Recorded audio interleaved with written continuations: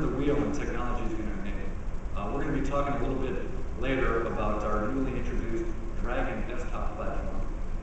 We're going to show a demo right now that takes this capability another step forward and does some of this in real time. So Jules, let's talk about that. Well, that's a very good point, George. I mean, we're really trying to get this to happen in the real-time realm, which brings it into the space of video games and many other kinds of applications. But before we show our real-time demo, I'd like to show one more clip of an actor on the light stage, and some of you may recognize him. Let's roll that clip and take a look. One of the problems with visual effects films is if you use the technology that exists at the time you begin the film, you're usually obsolete by the time you release the film. So you have to go into it making assumptions about what you're going to be able to invent. So this is going to take a minute, and then once we do that, we'll just get a cycle for something. John Dykstra was at the top of the business, so as far as the effects, he got that.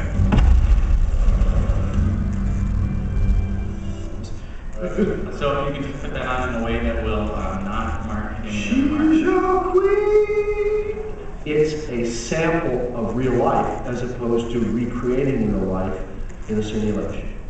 Question 1, 3, 2, 1. Actors are pretty close to losing their jobs entirely. John Dykstra said that the toughest thing is still skin to replicate. So that's what's keeping SAG from a collective sort of sobbing session.